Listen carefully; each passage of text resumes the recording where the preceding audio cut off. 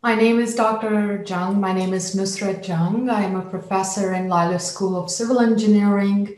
We have quite many areas, and my focus area is architectural engineering. And today I'm here to talk about the most exciting time we are having on campus. So I'll start the presentation and speak about zEDGE and what we are doing in architectural engineering. Okay, so here you're looking at a picture of zEDGE. zEDGE stands for Zero Energy Design Guidance for Engineers. This is our new test facility. I'm going to go through the entire design process of how it came to be and where we are at today, and the experiments that are ongoing currently. The students who participated in it involves Motasam Kadan, Aditya, Changbo, Reno, Charlotte, PhD students Xiaozhu, Danielle, and Jingling. So a little bit about the architectural engineering program at Civil Engineering at Purdue.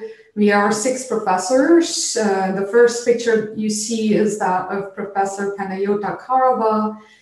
She studies also energy sustainability in buildings. Then you have Professor Ming Chu. She is focused on building controls. Then you are seeing me, and I'll speak a lot more about buildings. Dr. Brandon E. Bohr is working on indoor air quality, and Dr. Thanos Tempelikos works on lightings in buildings. Professor Travis Horton is also into all kind of building systems and compressors and building performance. So in our program, we really focus on buildings, and architectural engineering is truly an amalgamation of multiple fields. So you are talking about a combination of mechanical engineering, electrical engineering, civil engineering, and all the things that go on within buildings, because buildings are a very important part of our society, right? So why do we care about energy, and why it is important to us is because they consume about 40% of all energy that is produced. And somewhat in that process, because of the associated electricity that we are generating, is accounting for 40% of greenhouse gas emissions in the United States.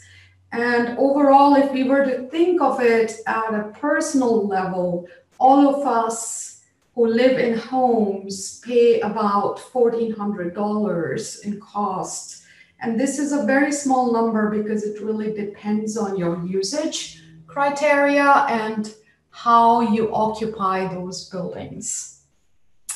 So this is a picture that talks about the share of total US energy consumption by end user sector. So if you look at the right side, you would see that residential buildings account for 20%, commercial buildings account for 18%, industrial 32%, and transportation 29%.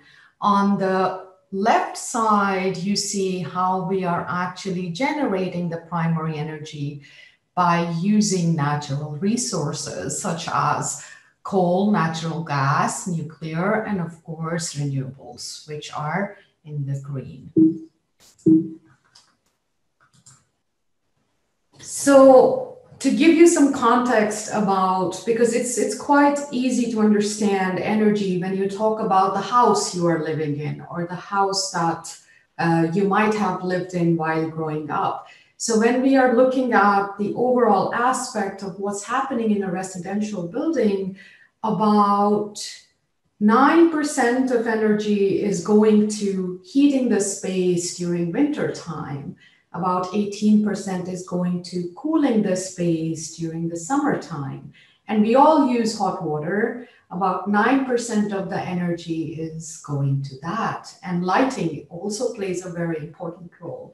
Now, if you look at the electronics and computers, which is miscellaneous, that sums up to be quite large, about 31%. And of course, we have a bunch of appliances that we use in our daily lives, and they account for about 13%. So this is a breakdown of a residential building that we have here on campus, called as Renew House, which is also a renewable house, which was retrofitted. So you are seeing the big breakdown of the energy bills that we receive after having used it for a period of 1 year. So to bring all of this in context to all our students, we want to really help you understand and give you context in a very, very compact way. What is energy efficiency? What are the parameters that are involved in evaluating energy efficiency? And what it is that you learn during our graduate program that actually helps you evaluate these criteria that lead to consumption of energy. So we came up with this idea of presenting all the technologies in a very compact form. It is a tiny house. It is a zero energy tiny house, which actually has almost everything that you have in a home. And the beauty of it is that it's mobile, so we can take it anywhere we like and run all kinds of experiments to better understand climate zones. I'll speak a little bit more about that in the next slide. So here, I wanted to show you how the design process looked like. So we started about an year and a half ago, and this is a picture of last summer. And in the picture, you're looking at Mo, Adate, and Chengbo, and we have this large room and set of criterias on the left side about what exactly do we want this building to be, what kind of performance metrics it is going to have. So you are looking right now at the sketches of the right solar angle that is needed to produce the solar energy and how we arrived at that discussion. And this is a picture in a meeting room. We had multiple meetings over the course of 3 months while we designed it. This may look complicated, but it's in crux. You are looking at the 2 different kinds of insulation. So building insulation is something that helps prevent the cold to come indoors when it is really cold outdoors. And it also prevents the cold from going out from inside during the summer months. So you are conditioning the air and you want your building envelope to be very, very efficient so that it can retain very good thermal comfort while you are indoors. However, to arrive at that thermal comfort, we have to choose the properties of our building envelope. So in a way that it actually performs as we want it to perform. Of course, all of us want to be comfortable indoors. So you're looking at 2 different kinds of insulation systems. We have closed cell spray foam in 2 of the walls, and we have XPS foam in 2 of the walls. We wanted to have different insulation, yet the same thermal performance, given that we are able to test in our new laboratory facilities how each of these materials perform. And the tiny house presents a realistic example of applying those numbers in a real building. This is a picture of Yakisugi panels. So outside you have seen that the color of zEDGE looks about black and gold. Those are our Purdue colors. And we went with a very old Japanese technique that is over 3,000 years old, where you treat the front surface, the top surface of the wood, with heat in a way that it closes all the cellulose bonds, and it allows the wood to have a very long life so that the water cannot permeate permeate through it.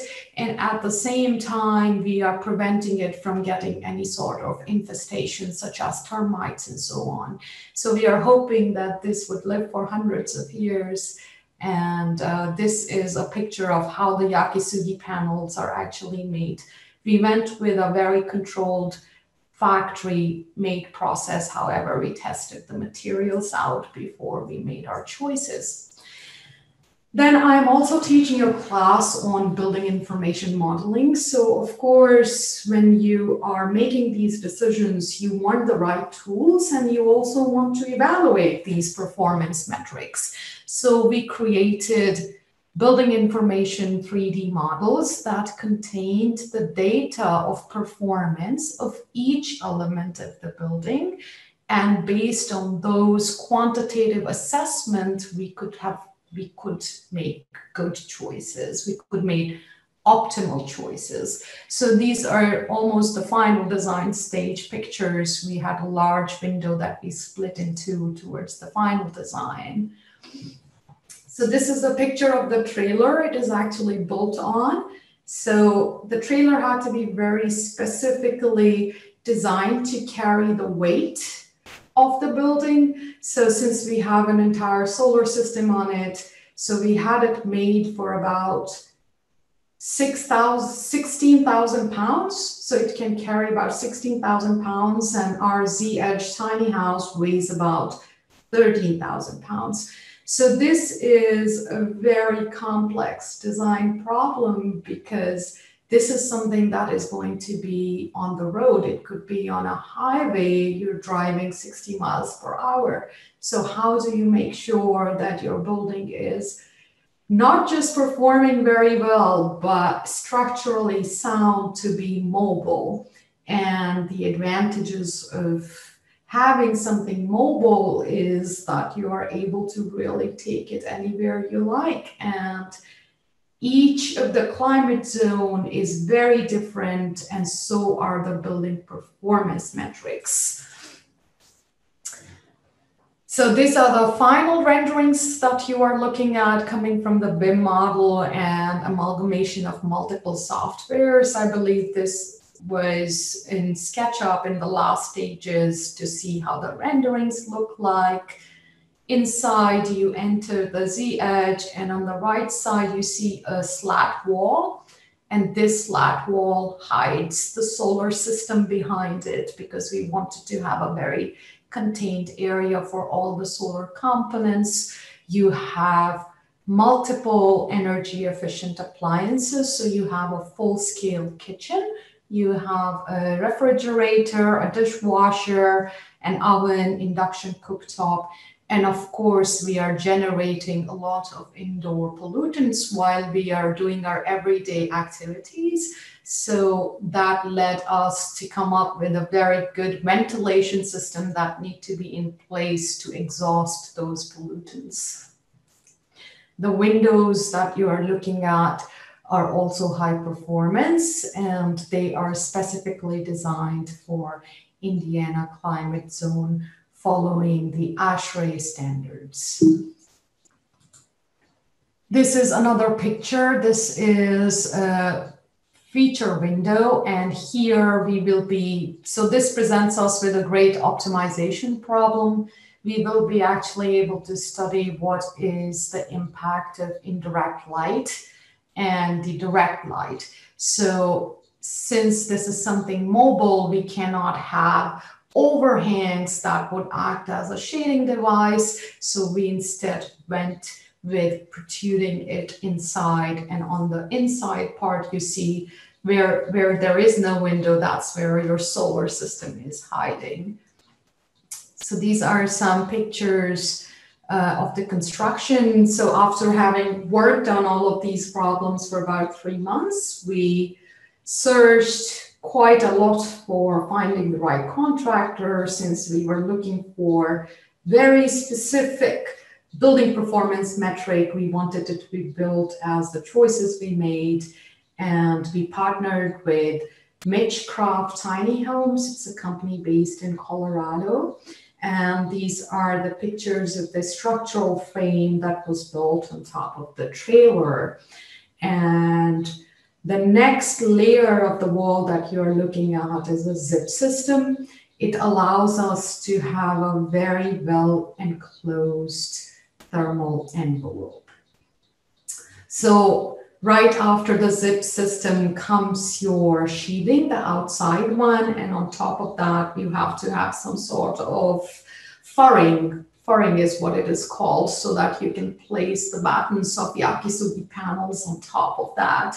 And these screenshots are taken from Mitch Croft's Instagram. It was very exciting for us to follow the process of how it was coming along. Inside, you're able to see the pictures of the closed cell spray foam insulation and how that actually helps us have a certain thermal performance to maintain the thermal comfort. And you are currently only looking at the spray foam, while the other blocks that are empty have the XPS foam. So this is the service wall of the tiny house. So two walls serve as where all the plumbing and electrical connections are. You're looking at the breaker box, which is all the electricals that are running in these two walls. You are looking at half part of the mini split system. I will show you what a split system is and how we can provide heating and cooling. This is a small exhaust fan for the bathroom because we want all the humidity that is being generated indoors to be exhausted to avoid any kind of mold issues or condensation issues that we can have. We have a kitchen exhaust, which you see here, and a window in the loft, and this is in the kitchen. So this is currently standing right in front of the Hampton Hall, and you're very welcome to visit our campus and have a look at it. These are, again, pictures of kitchen, and while it was still in the works, though in this picture, you're able to see how the solar components are coming together one at a time. And these are the other pictures of indoor spaces. So you enter from this door, you go in, you have a long kitchen island, then you have all of your service areas, such as bathroom, and on top you have the staircase, right, going up to the loft area.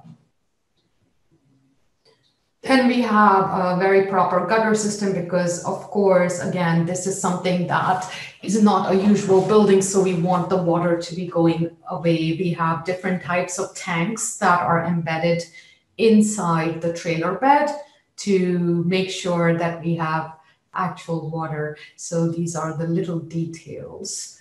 And this is, again, still during the construction process of how our optimized window came to be while it was being constructed.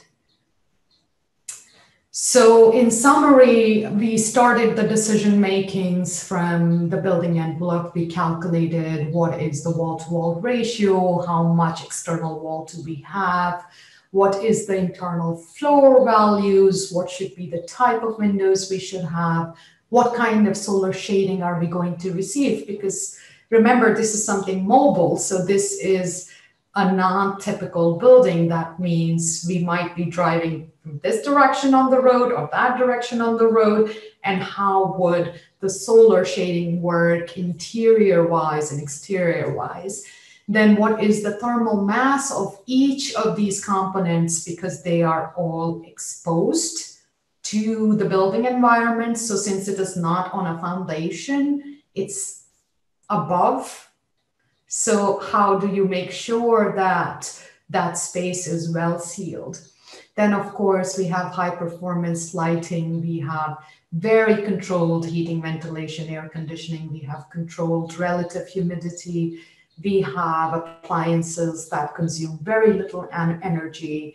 And then what are the building services involved in it? And in terms of renewable energy, we are producing energy using solar and solar panels. So what we plan to do really is that we will run actual simulated activities inside the tiny house where you are able to learn how much energy you are consuming in how much energy you are producing and what would be the other solutions that would help in generating energy that is something a non-typical household, right?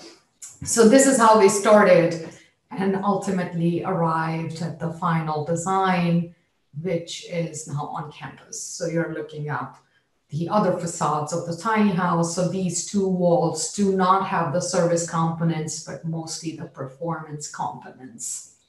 And these are the two front walls. So here is the breaker box that is open, and we have just started a new collaboration. So we had new instruments come in to sense what is going inside. This is the water connection to the main water line of the house. And here is the electrical connection for pumps. And this is where our wastewater is going to a gutter right next. So here you're just looking at a zero air cylinder because we needed to run the experiments. But this is another angle of the zEDGE tiny house. Then this is how it looks like currently. You see here a ventilator, a powered ventilator. So we installed this right here in the loft because currently there is a lack of regulations for small spaces such as that of tiny houses. And as part of the building code, it is not required. However, we really needed a way to bring in filtered outdoor air. So right here, you're looking at a MERV 16 filter. So you are, of course, able to exhaust the air, but how can we bring in clean air, not without the windows in a very controlled fashion? So this is now installed right here in this space. This is the picture of the connection of our wastewater that is being generated inside the house by the activities that we are using the house. So basically, you'll be able to learn almost about everything that has to do with buildings and building services, building components, energy efficiency, building technologies, building services, building controls. So we are able to really study and learn and carry out cutting edge research on all of these subjects by use of this new test facility. This is a picture of the mini split unit. So when you pull up the cover, you're looking at the heating and the cooling coils and how it is providing us with both possibilities. And the unit is called a mini split because you have an indoor unit and you have an outdoor unit. This is something rather common in very old buildings that are retrofitted to be energy efficient. It is quite challenging to have a small space that you need to heat and cool, so you do not have full-scale systems that we do have in our laboratory facilities to test. So this is an alternative way of heating and cooling. So this is again the picture of the powered ventilator that I mentioned is installed. So you're looking at the filter right here. And this is our control mechanism where we can actually monitor the airflow. And we have a pitot tube going out of here because we want to maintain about zero or neutral pressure inside while we are running the experiments. So we are able to actually control the airflow very well to have a single zone mixed reactor. That is something that we need when we run controlled experiments. So here is a picture of the bathroom exhaust. And what you notice is that we are able to modulate the amount of relative humidity and at what degree do we need to run the fan on. So I can change it depending on the sensor system that is installed there, which is automatically going to sense, so that we are able to really control the environment while we carry out our experiments. This was very fun for us. We were delighted to be as top news story at Life at Purdue. we're all very welcome to follow it. And it was very exciting for our team to be present there. So we have quite many stories that have come out of this new facility. It has actually just arrived about 2 months ago, and you're very welcome to read more about it. And those were the links. So I wanted to share, okay, we have this great facility and how can we apply it? So currently we are studying, we have quite many sensors installed in this, and we are studying what is the indoor environmental quality. And you are looking at the multiple exhaust systems. And then here we have a very sensitive particle sizer, so we are able to understand what is in the air that is inside. We have pressure gauge, we have different types of sensors for NO and NO2. We have the Weissela sensor to better understand what is the exact relative humidity that gives me a very, very accurate value. We are also learning about ozone. We have CO2 analyzer. And this is one of the really the most cutting edge instrument called as proton transfer reaction time of flight mass spec. So by use of this instrument, we are able to learn what is happening inside is second by second. So we are running very controlled measurement campaign, which is currently ongoing. And hopefully you'll be able to see some of these sensors in the video that is prepared by my students. They are, it's Reno and Charlotte who worked on it. And this is about 7 minutes long. And here, both of them are going to walk you through the tiny house one step at a time. So here we go. Purdue's net zero tiny house. My name is Reno Sarusi. I'm a junior at Purdue, and I'll be taking you on a tour today of some of the functions of zEDGE and how they apply to architectural engineering. To begin, zEDGE is slightly larger than the average mobile tiny house at 24 by 8 feet. The house is illuminated by 3 outdoor lights, 2 of which are outside the doors and another alongside the wall. Directly above the lights is the integrated gutter system, which distributes water on both sides of the tiny house. Moving to the back, we have our exhaust fan and air vents. These connect directly to the Dalton mini split unit just below.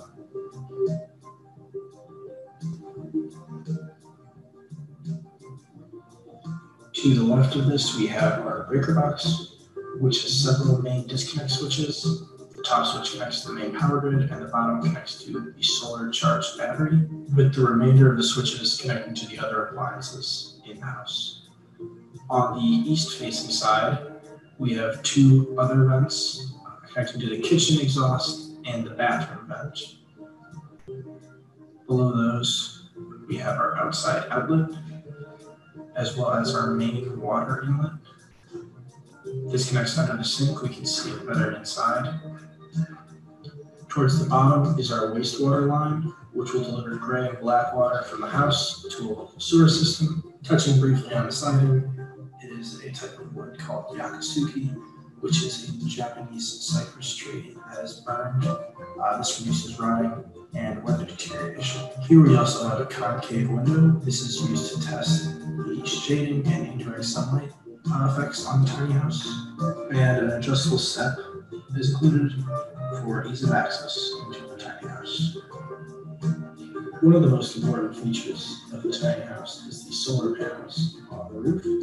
And here we have a picture. There are 6 solar panels, each 325 watts. With that, we'll move inside of the tiny house. Currently, there is some testing going on, so there will be equipment. Generally, that should not be an issue for this tour, although it may make some spots a little bit tighter than they might have been before. We're going to open up a quick shot of the tiny house, just showing some of the features.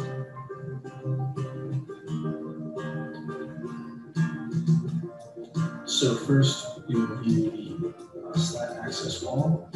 This houses our solar battery system. Due to the equipment, it is going to be a little tough to get a good angle, but I'll do my best. So here, we've got our system diagnostics, showing our readout on our amperage. Below that, we have our AC-DC converter. And then on the floor, we have our lithium-ion battery. Back towards the top. On the left, we have our outgoing wire to the breaker box, and on the right, that wire receives the current from the solar panels. Moving on, we have our appliances under the countertop. Currently, the fridge has been removed for equipment usage, but we still have a sink. On the sink, like I mentioned earlier, we have our main water inlet. With the flow gauge here, we can evaluate which appliances are using the most amount of water in the tiny house. This is very important and can give us a better idea of which appliances are most sustainable. Moving forward, we have our dishwasher to the left, as well as our oven and range. Both these appliances draw a pretty heavy current and require larger wiring. So just to the left, we can see that large metal wire that carries the current to those appliances. Moving on. The bathroom is just to the left. So we have a shower, standard. Behind those is our sink.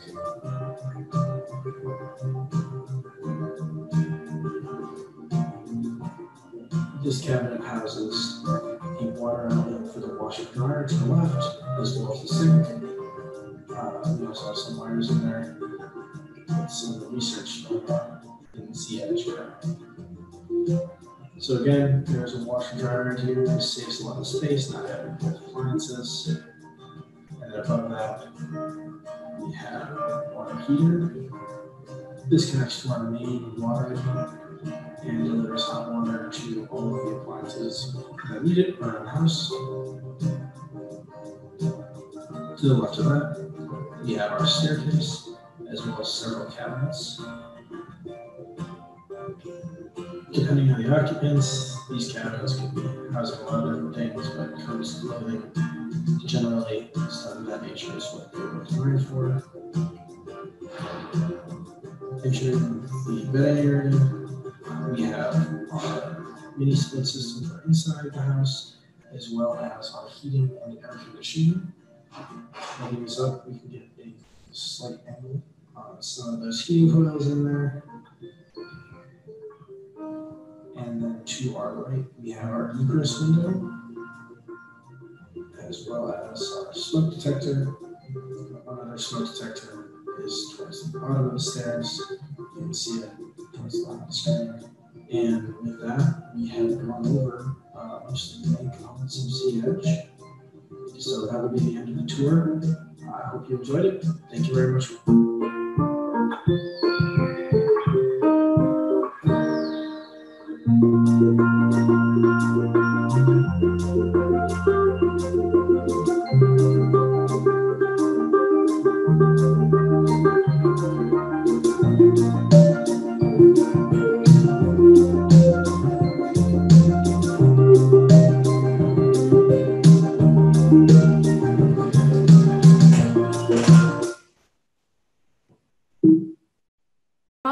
I hope you enjoyed that, and now I'd like to really answer any of your questions. So it looks like we have one question so far. Would you like for me to read it to you? Okay, I see that from Wade. Okay. Yes, are the exterior walls 2x4 at 16 on center, or did they use advanced framing and use 2x6 at 24 on center? Why did you use one over the other? All right, Wade, very good question. So we have 2x4s at some places at 16 and some places 2x4 is 6. So when you are building on a trailer, you have to think about it in terms of center of gravity and where and how your weight is being distributed all over the trailer, because we cannot have a lot of weight at the front or a lot of weight at the back or a lot of weight in the center. So all of this needs to be structurally very properly being transferred. And while there is weight on half of the roof of the solar, and then you have all the systems, and then you have under the trailer bed water tanks, we have to ensure that this is very well distributed since it is going to be on the road. So it's a mix of all, and it's not very easy to think about it in terms of one or the other. So it depends on where is what load and how would you distribute it. I hope I answered your question. Oh, very nice. So please come see me if you are at Purdue. I'd be happy to talk with you. We still have about 10 minutes left. I think it is okay to have a conversation if you'd like to speak. Yeah, I'll have a conversation. Hello, Wade. How are you? Good. So you are designing your own tiny house.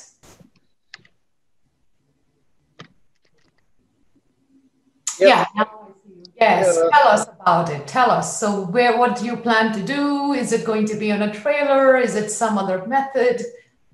So I'm more in like a preliminary stage because I'm about to graduate from my undergrad. But I want to get my master's in structural, but I also like to travel. So like I've been looking into the ideas of it and living more like energy efficient and whatnot. So I've been kind of doing a little bit of research into the different stuff, and I was going to build it myself because my dad owns a construction company. So like we know how to build, and yeah, I was planning to do it on like a trailer, and I was still debating on how big, what size I would want, but I was just kind of going through some of the ideas why some people use like certain methods and whatnot. Yeah, it's quite complicated, but I think you will figure it out as you will proceed with design. So I think what you need to consider is what do you want to put on that trailer, because you need to understand how much weight can it take. And how would you distribute the load? So your 2x4s at 16 or 2x6 at 24 would come on the basis of what kind of load is going where, right? So you have to really think about all of these things together at the same time, which makes it a complex problem. But most of the tiny house builders, if you will follow them, they are using most of the time 2x4s at 16. So it really, really depends on how specific your design is and what is it that you want to put on it. But make sure that the load is evenly distributed throughout, because this is something going to be on the road. So you want to make sure that your trailer is balanced, right? Yeah. And then it needs to be, so there is something called as Recreational Vehicle Industry Association, RVIA, and they are rating the trailer to be on the road. So you want to make sure that you meet their requirements when you think about purchasing the trailer, because ultimately you'd like to have a number plate on it and have it registered and so on. So that is very important to consider. The other thing that I can tell you, that the height is a big restriction. So you're restricted with 13 feet 6 inches. And if you build at 13 feet 6, it would settle about an inch while it is on the road, eventually after the construction is done. So make sure to include that as a thought, because well, you have to go under the bridges. So while you travel. So yeah. They will make it very difficult. if these requirements are not met to be on the road. Okay. And then look into NOAA certification and OAH. So you want to make sure that all of your electricals are based on National Electric Code, because you, of course, want to be very safe and it's a small space. Yeah. Yeah. So I also hold a general contractor's license too.